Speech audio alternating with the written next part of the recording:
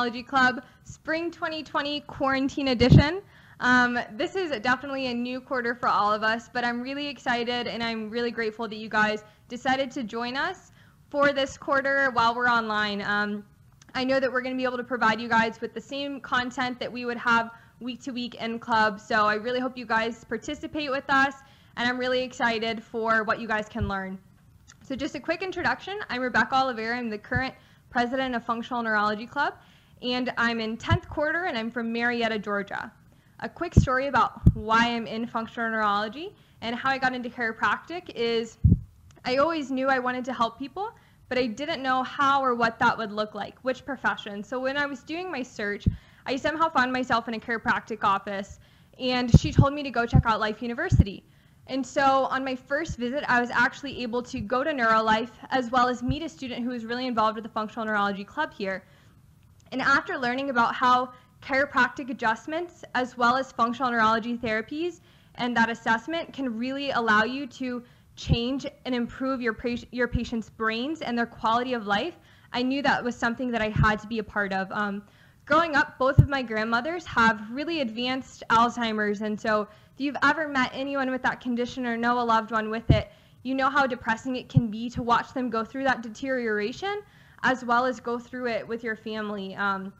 And so I knew that was something that I had to be able to help those populations either prevent that or help them through that condition to at least maintain a quality of life. And so I'm really excited to be studying functional neurology and excited for you guys to learn a bit more about it. So here's Rope. Oh, perfect. That was awesome. Thank you. So yeah, my name is Rope Chidenius. I'm a 6th quarter student here at Life University. I've been an officer at the Neuro Club for 6 quarters now. So I actually started coming into this club when I was an undergrad here, and I learned so much. And I've been super grateful to have this opportunity to teach you guys and be around these clubs because it's going to teach you so much. And a little bit about myself. So I'm from Finland, hence the accent. And how I got into functional neurology in the first place was through my dad. So my dad's a chiropractor, he's a life graduate, and he started doing his functional neurology classes after he graduated.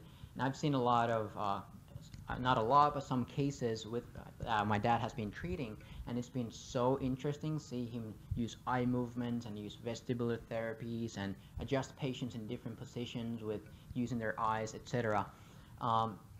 So that kind of got my interest in it in the first place, and then I got into school and I was like, oh my god, there's a club, I have to get into that. And it's been a great ride ever since, and hopefully we can teach you as well as the people before us taught us. So hopefully it's going to be a good ride. All right, cool. Yep. Thank you. Cool. Alrighty guys, so let's get started. And give us some grace with the technology if it doesn't look as great or anything. This is our first time doing it online, so we're just going to do our best this quarter. So just some quick club announcements. Our officers, like I said, Rebecca, Rope, we also have Julie, Nick, and Skylar, who are going to be available online throughout the quarter, and they might come teach if they come back to Marietta. So hopefully you'll get to see their faces. Our advisor when we're normally on campus is Dr. Federley, who is actually the doctor running NeuroLife right now. And if you guys want to DM us, or I guess you can't email us without our email, so DM us on Instagram or however you found this link to get on our email list so you guys can constantly get the link for our new videos each week as they come out, or follow our Instagram at lifeu_FNC. to also get the links to these videos and just any updates about our club. For t-shirts and manuals, just contact us if that's something you're interested in for this quarter, since we are dealing with some just interesting times right now. If you're in Marietta or locally, we might be able to get you one, but otherwise we're just going to save that for our summer quarter. Resources, so like I said, our club manual, if you really want to get more in depth into an overview of chiropractic neurology, more than what we're going to talk about here, that's a great resource, as well as the Carrick Institute. Dr. Najib's video is really great for neuroanatomy. You can find him at drnajiblectures.com. We have a Facebook group called Functional Neurology Club, which has an amazing network of chiropractic doctors who have already graduated, as well as a mix of students who have been a part of our club. So it's a really cool place if you just want more information. Local chiropractic neurologist. So after all of these stay-at-home effects and quarantines are over, I really, really recommend you guys going to find a local chiropractic neurologist back home or in Marietta. We have so many here to really go and shadow and learn how to apply this knowledge that we're going to give you guys. We also have Dr. Esposito's Functional Neurology class and Dr. Amos's class at school that you can sign up for, as well as us. Hopefully we will be a resource to you guys and just ask questions. So this is just a basic overview of what we're going to cover each week in club. For now, this is our plan. It may change. We're kind of just being fluid and going with the flow, so just so you guys know what's coming up. And so this is just what we want to cover. This first lesson is really just going to be an introduction to functional neurology. So we want to answer what it is. We want to say how it's different. Who can we treat? We want to teach you the fundamentals of functional neurology, really lay that groundwork for you guys. And then we're going to talk about how Harvey Lillard got his hearing back using the stuff we learned today. So now we're just going to get into it. What is functional neurology? So I want to go ahead and give credit to Dr. Klotzik, who is the one that really gave me this idea of this definition and helped me to understand it and how to explain it. So I'm just going to read it. Looking at function within the central nervous system by looking at how neuronal networks communicate with one another and how the outcomes from these neuronal networks change through manipulating variables that alter gene response from environmental receptors. So that's kind of a handful, and it might seem complicated, but I'm going to break it down for you guys.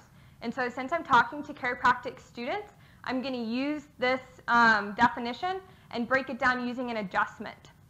So we're going to replace manipulating variables and add in adjustment. So adjustment is going to become our variable. So when we're performing an adjustment, for an adjustment, we're going to be using the joint mechanoreceptors on the joint that we're adjusting. That is those joint mechanoreceptors are our environmental receptors that we're altering. And so the stimulus goes into these receptors, and at the fundamental level, what we say as chiropractors is our innate response to an adjustment. That change that we're seeing is we're changing gene expression. At the smallest level, that's what we're doing with an adjustment, and it's a really powerful thing. And so with functional neurology, we're looking at the central nervous system and assessing it by how the neuronal networks communicate with one another, and then once we make a change with those variables, if that communication gets better or worse. So that's really what we're assessing. And these are really just, I think that they're familiar concepts for us in chiropractic school. We talk about that brain-body connection with the safety pin and things like that. And so what I really want to challenge you guys with this quarter is we're going to be throwing maybe some new words at you guys. I know Ropa is going to throw a lot at you guys during this lecture. And so, but I want you to not be afraid of the new vocabulary, but really come to understand it and familiarize yourself with it, because we're still talking chiropractic and we're using the same messages and the same stories. We're just explaining it with different words, but they're words that everyone in the healthcare field can understand and use so that we can all learn to communicate better together and really teach people what we do. I think it'll really help our profession. So another thing that I really want you guys to understand about functional neurology is we're not a technique club. So if you're a Gonstead doc, or you want to use activator, you want to use Thompson, you already know what technique you want to focus on. Chiropractic or functional neurology can be used with anything.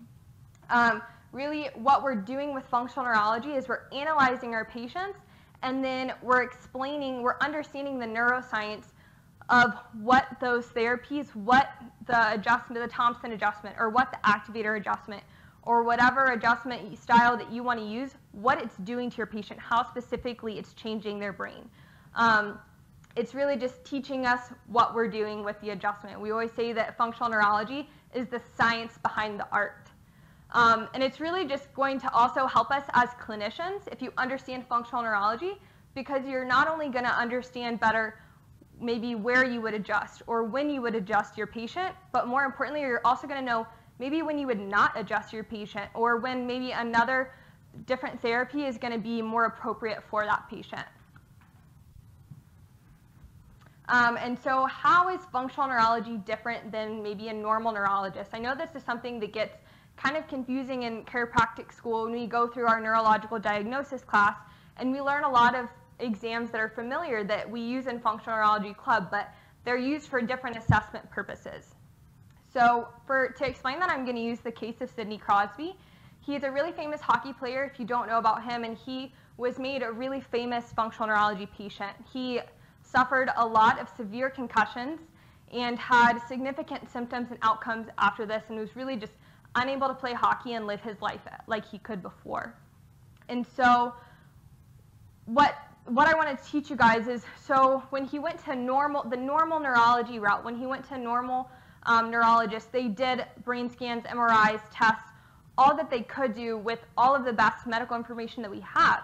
And then when you looked at those MRIs and things like that, they were all normal. There was nothing wrong with him per se, but then when you looked at his symptoms, you knew that that couldn't be the case. There had to be an explanation. And so luckily, he found a functional neurologist, and they were able to maybe give him an explanation as to what was going on, because we know if a patient is having symptoms, there has to be an explanation, but maybe if a patient doesn't have a lesion or a problem or a pathology that is so big that you wouldn't see on a normal exam, it might not be picked up, or you might be normal in the medical community, that's fine. I think they're really beneficial and amazing at treating what they do with surgery and pathologies and things like that, but we just play a different role for our patients. So we examine the brain by looking at movement, and by movement I really mean we're looking at brain output. So we're looking at what the nervous system is telling us through the brain output to tell us what's going on with it, or maybe where a deficiency might lie. So when we're doing just a normal motor output test, maybe something as simple as this that we're going to teach you guys more about next week, we're going to look at asymmetries between the tests, so maybe between one side and the other, or between one test and a different test, to tell us maybe where in the body or where in the brain that specific problem is going on, so that we can know where to go and treat it and help our patients fix their symptoms. So usually if a patient has like frontal lobe systems, you might be able to see it with this test, and then their symptoms can be explained through the motor deficiencies that they're showing. So it's just a little bit different. So who do we treat with functional neurology? We treat all the way from super healthy and not even healthy, that's as healthy as normal functioning. With elite athletes, we know they want to get past normal. They want to get to like superhuman performance. And so functional neurologists can actually help them do that by going past what we know to be optimal or to be healthy, and then continually improving their tests and their outcomes to make sure that they're just performing even better than before. Also, we can treat concussion patients, movement disorders, vertigo, autism, cerebral palsy, Parkinson's, Alzheimer's, dementia, ADHD. We can also treat anxiety, gut dysfunction patients, and patients with migraines. So the spectrum is huge. We can treat people with serious brain injuries. We can treat people with more mild just symptomatology that they're experiencing. We can treat people with neurodegenerative or neurocognitive, like learning disabilities and things like that. So what I think is really cool about that is no matter what patient population you want to see, if you've already decided your technique, and furthermore you know you want to be an activator pediatric doctor, if you know that you want to work with pediatrics, it's still important to understand functional neurology, because your babies and your little kids are still going to have brains and nervous systems.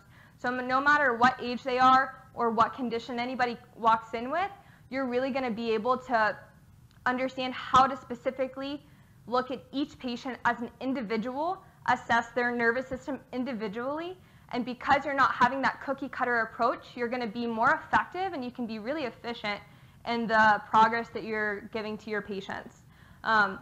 And I just want to make a note that we're not going to be saying that we're not diagnosing these conditions, and maybe if they have a really ablative lesion where they can't they can't ever regain completely normal function. What's really cool is functional neurologists can still help through neuroplasticity, help their patients to find a compromise or just something that's a little bit different and better to optimize the function that they can have and really help their quality of life to improve with whatever condition they do have. All right, so I'm going to hand it off to Rope to teach you guys about just neuron theory. All right, so I'm going to start talking about neuron theory. I consider this like the fundamentals of functional neurology, really important stuff. And I'm going to throw a lot of different terms and definitions at you. So if you feel overwhelmed or anything, don't worry about it. We're going to keep reintroducing these concepts to you in future club meetings as well. Okay, so let's go ahead and start. A neuron needs 3 things to survive: oxygen, fuel, and stimulation. All these 3 things are absolutely essential for your overall well-being because we are our neurons, okay? Your brain has to function well for your body to function well. So I'm going to break these down one by one and talk about why we care about these things as chiropractors and what can we do possibly. So oxygen. Why do we need oxygen? Well, obviously, every organism out there that uses aerobic metabolism as their way of producing energy, or ATP, are going to need oxygen. If you don't get oxygen, you're going to bias anaerobic metabolism that's going to have bad byproducts such as lactic acid and hydrogen ions. And those are not going to be healthy things for your neuron and for that overall system. So what can we do as chiropractors to make sure that our patients are getting enough oxygen? Well, one of the things that you can make sure is that they have proper rib cage mechanics. So when you breathe in, your rib cage is supposed to move and you're supposed to increase your intrathoracic pressure. When that happens, you're going to be able to fill your lungs with oxygen. But if you have a rib subluxation or a misalignment or fixation or whatever you want to call it, your rib cage is not going to be able to move as well. And then your brain is going to be like, hey man, I'm not getting enough oxygen here. Start breathing faster. And then you start hyperventilating. When you hyperventilate, you lose more carbon dioxide and you increase the pH, you get more alkaline. And when you get more alkaline, what happens with calcium is that it will bind with albumin, and that'll decrease the freely circulating amount of calcium in your body, and at the end your sodium channels will not function as well, and that neuron will need less and less stimuli to fire or depolarize because it gets closer and closer to the threshold. And at the end, that neuron is not going to be able to supply the ATP that it needs, and the system fails. Okay? So absolutely crucial. What are some of the tests that we can observe and see if our patients have enough oxygen? Well, pulse ox. We use pulse oxes all the time. And then another thing you could do is percussive myotonia reflex. So what we do with that is you tap the patient's thenar eminence like this, and the thumb is supposed to move like that. If the patient has a pH problem, or possibly due to not getting enough oxygen and hyperventilation, what you'll see is that when you tap the thenar eminence, they'll get this twitch. Those neurons will fire and fire in those action potentials all the time, and then it will eventually fatigue. And I kind of explained why that happened. It's because those neurons got so close to the threshold that it needed so less stimuli to fire those action potential, and they just kept firing and firing. So that's another test for you to see if somebody has a pH problem or possibly, a rib subluxation. So we have to adjust those rib subluxations. All right, so then feel. Feel is absolutely important, and we're going to be talking about this more in the autonomics week, probably in week 4 or week 5. Why do we need feel? Well, obviously we need to give nutrition to these neurons as well. They need glucose, they need blood. According to Blumenfeld, just a fun fact, he says that about 50% of all the pathologies that occur in the nervous system occur because of inefficient blood supply into those areas of the brain, or in the nervous system in general. So your feel delivery is absolutely important, because your therapies are not going to work as well, or they might not work at all, or you might go past their metabolic capacity because they don't have the feel delivery in that system to actually supply or or react to that demand that you're giving that system. So what we usually do in functional neurology, or we talk about, is that you need to rule out red flags very first, okay, if there's a need for emergency. Next, you need to stabilize their autonomics, always, always, always, before you start treating their primary neuraxis, okay? So if a patient has dysautonomia, you have to address that issue first before starting doing our other therapies, okay? So then we have stimulation. Stimulation is super crucial, okay? We know from research, for example, that has been done with cats. If you deprive cats from ever walking, what will happen is that they will get blind. So that proprioception and that vestibular input in this 1G environment, this gravity that's giving us stress all the time, is absolutely important for our overall function of our neurons in our body in general. And we know that astronauts in space, their IQ will start decreasing, and they'll get all these sensory mismatches because they're not getting this gravity and this stress on their spine and on their body that we're so used to. So stimulation is absolutely important, and when it comes to our therapies, we have to have appropriate stimulation. So you can have too much stimulation, or you can have too little stimulation, and we want to be somewhere in the middle. We can have it in the perfect way or in the most efficient way as possible. So what we can do to make sure that we are creating positive neuroplasticity is doing our neuro exams, doing pre and post checks all the time, or measuring our autonomics all the time when we're doing our therapies. Super important. Alright, so in your patient, you must be able to tell if there's an imbalance in one or more of these three things. And let's jump into the next slide. So receptor-based therapies. In my opinion, this might be the reason why functional neurology is so exciting to me.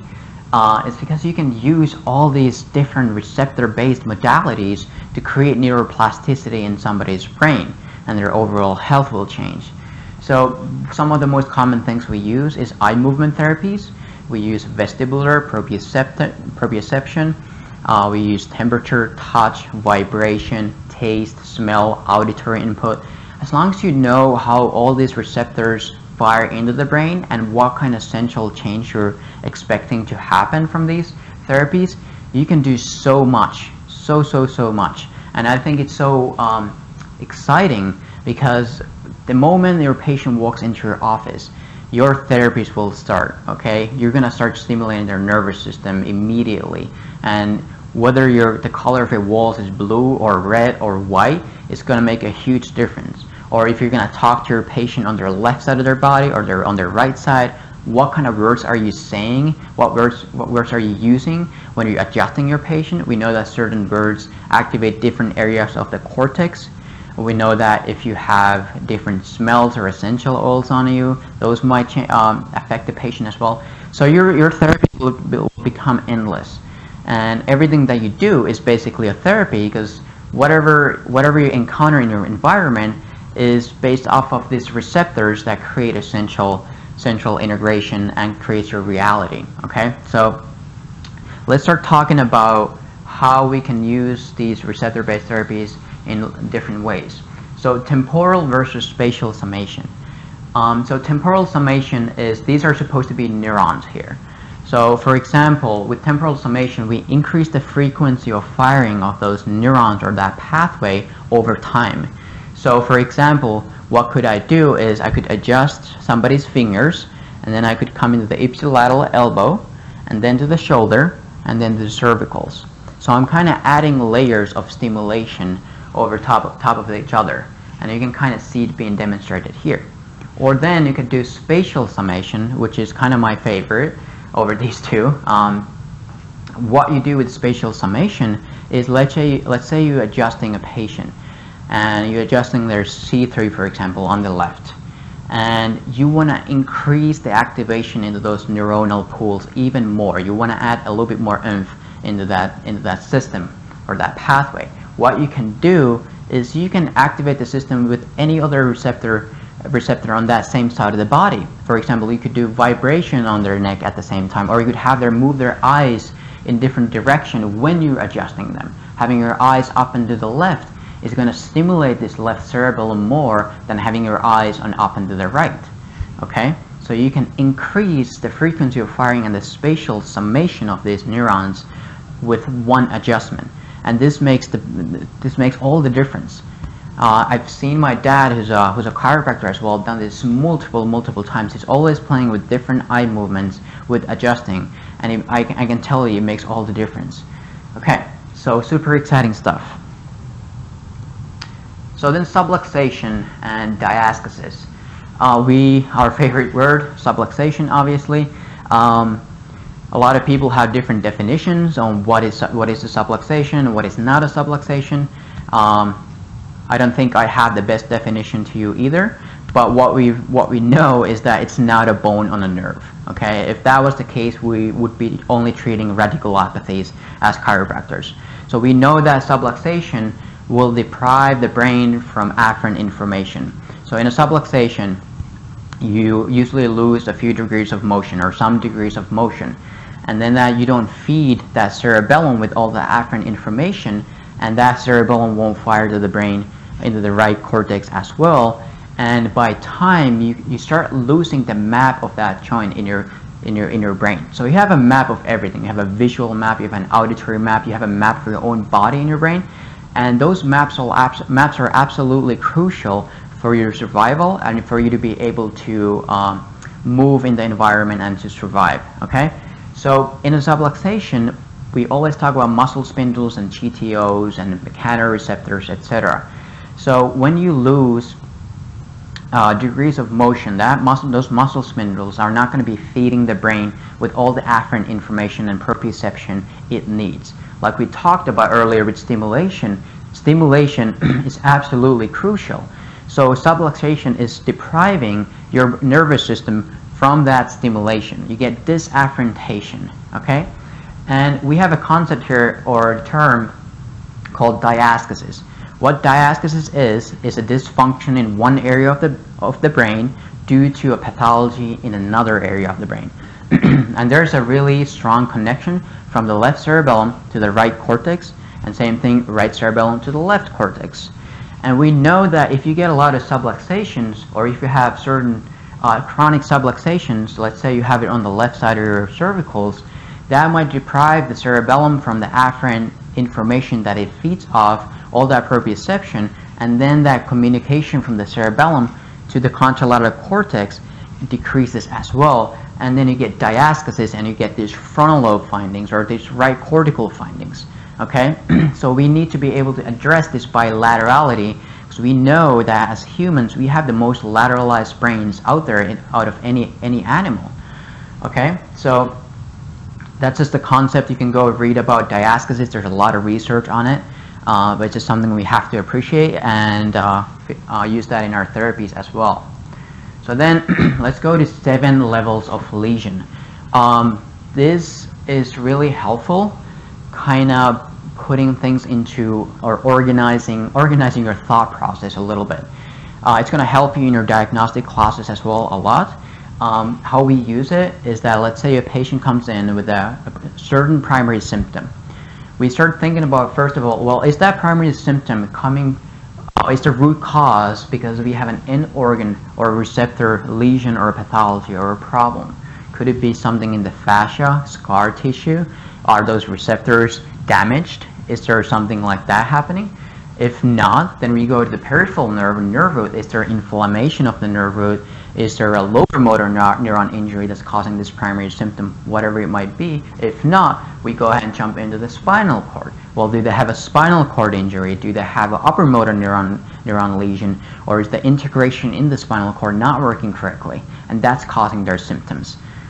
Is there an issue with the brainstem? We talk about the brainstem a lot in basic club and in advanced club especially. So brainstem is the most primitive part of our brain. So we have a couple of rules in our club that we use, and we say that the more lateral and the higher the area of the brain is, the newer that area of the brain is. So, such as the frontal lobes, the newest part of our brain. But then the lower and the more midline the structure in your brain is, the more primitive that structure is, such as the brainstem. And we know that these higher or these newer areas of the brain inhibit the more primitive parts of the brain. So we talk about this top-down regulation and bottom-up development. And we're going to be talking about that more in the future as well. But then, so you have to consider, well, do we have a problem or pathology or dysfunction in any of the areas of the brainstem, the mesencephalon, the pons, or the medulla? Then we go to the cerebellum. Well, is there a problem in the cerebellum that's causing this primary symptom? The cerebellum has to do with accuracy, balance, and coordination of movement. Could that be the issue? Very possible. Thalamus, primary relay center of the brain, is there an issue there? Or could it be basal ganglia not inhibiting certain things? Could it be the cortex, right? So you start seeing how we start adding these layers, and your thought process gets more clear and organized. You can start thinking about all these different structures and how these structures actually play a role to each other and how they activate each other and their connections. Okay, we're gonna have 1 week just for the cortex, so we're gonna divide all the lobes of the brain, and we're gonna talk about how to test them and what to see if there's a pathology or dysfunction in those areas of the brain. Okay. All right. So central integrated state. Central integrated state. Basically, what it means is that it's a sum of all excitatory and inhibitory inputs into one neuron or neuronal pool. Okay. So that's going to determine how close to a threshold your neuron is. And at any given moment, your central integrated state might change depending on what kind of stimuli you're getting from your environment. Blue lights, colors of the walls around here, is it sunny outside, etc., etc. What we're trying to demonstrate here is that your brain's central integrated state is going to determine your reality, your perception of reality. We know that all sensory stimuli that comes into your brain is at all times simplified, just to overcome the functional overload of everything that you could possibly take from the environment. Okay, so we have to simplify all the sensory information that's coming in. Otherwise, we wouldn't be as efficient using our brain for more primitive and more important aspects of function. Okay, so here what I want you to do is I want you to look at box number A and then look at box number B. Which box do you think appears more dark? Okay, is there a difference in the color? And this is kind of a cool, I think we got this originally from Dr. Heidi Havig's book, but I don't know who came up with this originally, but it's kind of like a brain trick, and it's showing you that your brain is creating your own reality, your perception of the world at all times. So when I add some layers in here, you start noticing that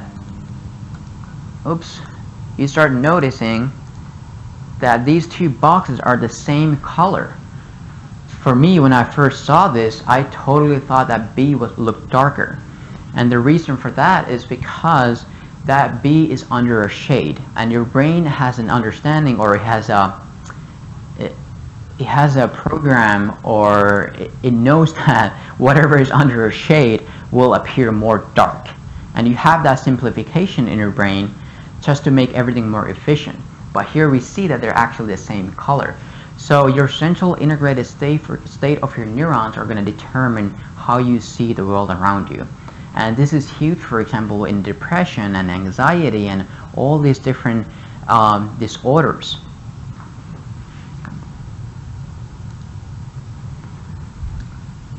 All right, so here are some of the really important things that we need to talk about. So oculomotor system, vestibular system, and proprioceptive system all play a role, fire into the sensory integrators in the brain to create a motor output, which is movement or posture. And we talk about movement and posture a lot as chiropractors. Okay, why did they have a head tilt? Why did they have a high shoulder? Why is their ilium moved? Okay, so all these three things play a role into your posture more than you could ever think. And we talk about mainly about the function of the spine and how it's moving, etc. But we need to consider how the oculomotor, the vestibular system, and the proprioceptive system are all firing into this multimodal polysensory system to create this certain motor output. So oculomotor system, we deal a lot with eye movements and looking at the dynamics of it. So I'll give you an example. We move our eyes every day thousands and thousands and thousands of times. We call this saccades, moving from one target to another. So me just moving my eyes here and here and here, I've done that thousands of times every day. If you have a faulty saccade system, you're not able to generate that eye movement accurately, or it's not getting enough power or juice to move your eyes to certain position, you're going to have to compensate with something else. And usually the compensation is your musculoskeletal system. Okay, so let's say I couldn't move my eyes to the left in a ballistic fast way. Well, what will happen is my neck will compensate for that. Every time I want to move my eyes to the left, my neck will have to help me out. And imagine doing thousands of saccades every day, and you have to activate your neck every freaking time you move your eyes. That's going to cause a lot of stress. So a patient might walk into your office with neck pain, and you're going to be like, oh, they have a listing on the left, PLS, let's fix that. Boom. They feel better after the adjustment, but they come back week after week after week, coming that, hey, the neck pain came back. What if you could look at the saccade system and rehabilitate that part of the brain that's responsible of moving your eyes to the left? And then now that they move their eyes to the left, they don't have to activate their neck anymore. They can just move their eyes. Huge system, and that's just one example how that might play a role into your spine and into your other musculoskeletal system. So then vestibular system, we're going to have 2 weeks just for the vestibular system because it's so important. We evolved in this 1G environment, in this gravity, and pretty much every other sensory system is dependent on this gravity sensation.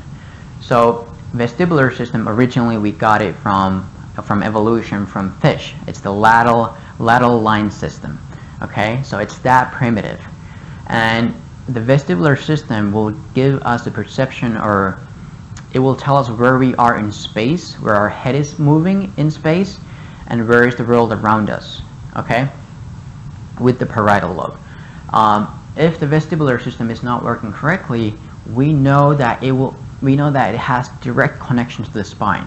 So we usually say that information from the vestibular apparatus, a huge portion of that information or that firing will go to the eyes, and another huge amount of that information goes into your spine to activate your intrinsic musculature in your spine.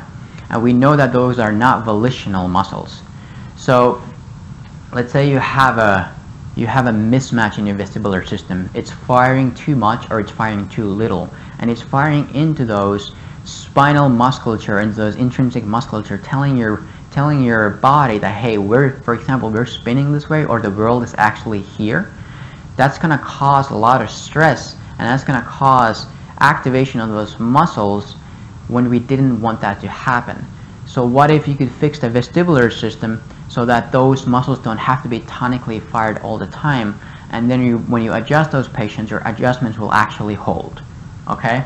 That's just one example. We could talk about this all day long. And then proprioceptive system. I feel like we're pretty good at that as chiropractors, but there's so much more to do with it. When we have our cerebellar lecture, we're going to be talking about more of it, and it plays a huge role into the sensory integrators, and it plays a role together with the oculomotor and vestibular system. We have to understand that they work together. They're not individual systems per se. Okay, and all this information comes in and it's integrated in the brain, and hopefully that integration was accurate. Hopefully there wasn't any errors from any of these three systems, and we can create proper movement and posture. Okay, let's continue. Alright, so here we have a term called hemisphericity. It's an important concept to understand. Everyone's probably seen these left brain versus right brain pictures. Hemisphericity is talking about the fact that you have one hemisphere over the other is firing too much, or the other one is firing too low. Okay, usually we talk about, when you talk about hemisphericity, is that you have one hemisphere firing less than the other. Okay, so it could be a left hemisphere and this could be a right hemisphere, for example. But we know that we can bias our treatments to one hemisphere over the other a lot, and we like to utilize that in our therapies a lot as well. So just a little bit about hemisphericity and what the left brain versus the right brain does. So the left brain is the more logical, the more detailed oriented brain, and the right brain is more this big picture, art, music kind of brain. Okay. One kind of cool test that you can test with your friends or your patients is have them recite numbers. And how you want to recite those numbers, there's going to be two different ways you're going to do it. So you're going to tell the patient, repeat after me. You're going to say 404 367, and then the patient might be able to say that or not, and then you go like, okay, repeat after me, 368 125. And the difference between those two is that the latter one was, I said it with fluctuations, and that's more of a right brain stimulation, versus the other one was really monotone. Okay, so you can kind of determine whether that patient is doing better on the left brain or on the right brain, and you can also use that as a therapy. Anything that you test, you can also use as a therapy. Okay, so this is one cool example how you can kind of determine. But we're going to talk about this a lot more in lobes of the brain next week. Okay. Alright, so here we have a term called neuroplasticity. We all know this, and it's a really dear thing to us as chiropractors, because we know, for example, Dr. Heidi Havig's research, that chiropractic adjustments are creating positive neuroplasticity, specifically in the prefrontal cortex. And we know that the prefrontal cortex is kind of like the conductor of the brain. It's making sure that all these other areas of the brain are functioning well and everything is going accordingly. Okay, it's just kind of like the CEO of the brain. So it's absolutely fascinating and exciting that as chiropractors we can show that to our patients, that from neuroscience tells us that we are creating positive neuroplasticity in your brain, and that's gonna affect your health in such a good way. Okay, so this is just a video showing you neurons forming new connections. So what neuroplasticity is just your neurons being able to adapt to your environment to make new connections. And for the longest time we thought that that's not possible, that's only possible in development in kids. But we now know that neuroplasticity happens throughout your whole life. And with functional neurology, we're able to create so much positive neuroplasticity that it's very exciting, and the patients you're going to see their lives are going to be changed, because you are going to be able to help them in a way that nobody else was able to help them. Okay, perfect. So let's go ahead and go to the next slide. So then we have this basic loop that we always talk about, and we're going to start filling more structures into this loop as we go on this quarter. So let's say I move my hand on here on my right side. I know that my left cortex, my left motor strip, was responsible of firing into that arm and creating that movement pattern, and also my right cerebellum was activated. Same way, let's say somebody touches my right, or I touch my right arm, I get this sensory information into my right cerebellum and into the left cortex. So whatever I do here on my right side of my body is getting integrated in my right cerebellum, and then it crosses over to the left cortex, the contralateral cortex. Same thing goes with this side of the body. So we have this basic loop called cerebello, meso, thalamo, cortico, ponto, cerebello. And that loop fires about 10 to 15 times before you even moved your hand. So if I want to pick up something on this table, for example, before I even move my hand, that loop fired 10 to 15 times to make sure that everything that you do, that whole movement, will be smooth, accurate, and you have a balanced core and it's coordinated. Okay, so we can play with that loop a lot within our therapies, and we're going to go really a lot deeper into that loop in our advanced club and in our basic club as well, because we're going to tie it into autonomics, We're going to tie it up into different aspects of the brain, of the cortex, etc., etc. Okay, so we're going to have a little breakout just to test this, this connection that we have. And we're going to do the classic cerebellar test. We're going to have the rock, chop, club test, and then we're going to do rapid alternating movements, looking for dysdiadokinesia, which is the positive for, we're going to explain it just in a bit. And if you want to do this at home, just break out with your friend, your your partner, exactly, your current team buddy. If you want to do that, go ahead. That would be awesome. And I'm going to do it with Rebecca right now, so you guys get to see what it looks like, and I'm going to tell you what you're looking for, what kind of signs, which would indicate a decreased function on one side or the other. Okay, so what I want you to do, Rebecca, is go ahead and place your arms like this and do pronation, supination as fast as you can. And this is the rapid alternating movement. We're looking for off-axis movements, slowness, and hesitations. And you want to make sure, thank you, you can make sure if the patient is going all the way pronation and supination that they're not just doing this, okay? So have them really use full range of motion and see if you can see any of these things in the movement. Perfect. So now can I have you do this, rock, chop, club, and then start doing it faster. Well, it looks pretty good to me. Okay, go ahead and do the other one.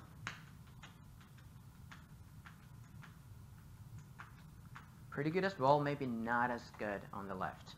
And also what you want to be looking for is facial expression. Are they leaning on one side or the other, etc.? Because you're looking for bilateral movement. Is it the same symmetrically on the left to the right? Okay, so we're trying to come up with this axis. Is it decreased firing the right cerebellum or left, and their connection to the frontal lobe and back to the cerebellum. Okay, so what we saw from here, I thought she had more off-axis movement on the rapid alternating movements on the right side, and a little bit worse on the left, but I didn't think it was anything that bad. She was just showing off. She was so fast, but overall it looked pretty good. But from this, I would probably do a couple more cerebellar tests to make sure that I'm looking at this, the right neuraxis here. But what I could do is, let's say she has decreased function on her right cerebellum and the left frontal lobe. I could activate that system a little bit more by doing a complex movement called a figure 8. This is what your cerebellum loves a lot. It takes a lot of afferent information, and that's going to fire really strong in the cerebellum and the contralateral frontal lobe. Cool. And then we would retest if we created any neuroplasticity in that system and see if it's better. Okay, go ahead and do your rapid alternating movements.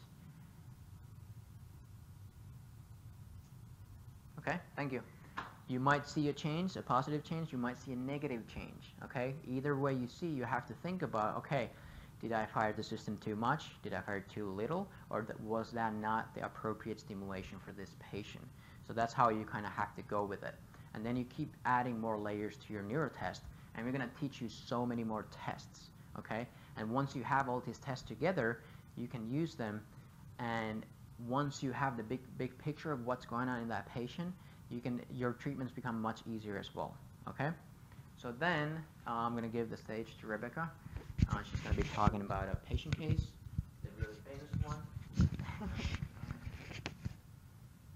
Alrighty, so what I'm going to be doing is basically using all of this great vocabulary that Rope taught us tonight to basically apply it to a chiropractic case that we should all be pretty familiar with. So I'm going to go over the Harvey Lillard story and hopefully explain what happened neurologically, or how can we explain how he got his hearing back. So just a quick recap, Dr. D.D. Palmer adjusted Harvey Lillard, who was a janitor at a school who before didn't have hearing. That's about as much as we know. And then after his adjustment, it is said that he miraculously got his hearing back thanks to a NATE. So we're going to take it a little bit further using our 7 levels of a lesion to see if we can find out where in the pathways, or where in the lesion, where in the levels, sorry, his lesion was, so we can explain where his hearing went wrong. So let's start at the end and go with the end organ. So the organ of Corti inside of the inner ear. Does anyone know of a chiropractic adjustment that can go and specifically stimulate the organ of Corti? So maybe that was the issue, and the organ of Corti, his end organ, was the problem getting stimulation, getting sound into his brain. There's not a nerve. There's nothing that goes directly there. So we know it's not his end organ. Is there a peripheral nerve lesion? So is there an adjustment that we know of that could explain cranial nerve 8 being the cause of his lesion? Is there an adjustment that specifically goes and only affects cranial nerve 8 to create or to allow Harvey Lillard to get his hearing back? The answer is again no. And so that leaves us with, within the levels, the central nervous system. So let's explain what happened. Harvey had a subluxation. So like Rope talked about, we know that when we have a subluxation, what that really means is the proprioception or the afferent information that's coming in from our spine into our central nervous system is not very good. We have some dysfunction and discommunication going on. So his postural muscles in that area that he was adjusted were not providing enough feedback into his brain. So his brain didn't really know what was going on with the world, so it was hard to perceive anything coming from the world. So the overall central integrated state of his brain, we can say, was lowered or decreased because not normal stimulation of sound was not enough to excite the cortex of his brain to process that and allow him to hear. So then when Dr. Dede gave Harvey the adjustment, it caused this barrage of neurons to fire into his brain. So there was a summation of neurons that went into his nervous system from the adjustment, which reset the neurons that provide feedback in the brain. So we reset the proprioception at the level that was adjusted so that adequate information could come from the spine into the brain so that his brain could perceive what was going on. And we basically reset the threshold of what it took for his brain to fire the neurons that have to do with incoming and processing sound for us to know when we're hearing something.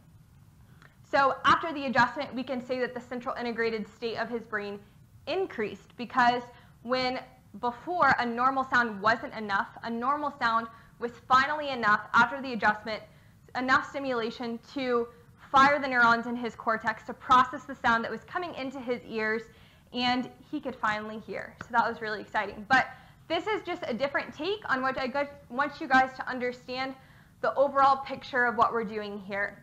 So it's a story that we all knew, and we always knew that Innate did it, and that was the end of the story for the most part. And so I want you guys to be able to learn the neuroscience and learn, just be comfortable learning the neurology. As chiropractors, we're going to be doctors of neurology. That's what we say all the time. We're doctors of the nervous system. So I want this to be normal language for us. I want us to be comfortable explaining to our patients what is going on in their nervous system and how we're really making these changes in their brains and their bodies so that they can be just as excited about what's happening. And the answer to how did you do that isn't just, I don't know, or I removed a subluxation. I think it'll be really exciting and it'll really help us to understand research coming out and just make us better physicians overall. So if you guys have any questions, since we're not doing this live, we can't really take them, but feel free to comment or DM us on our Instagram, or you can find us on Facebook, or if you have any of the officers, any of our information, you're more than welcome to reach out to us personally, and we will do our very best to get back to you guys with any questions you guys have.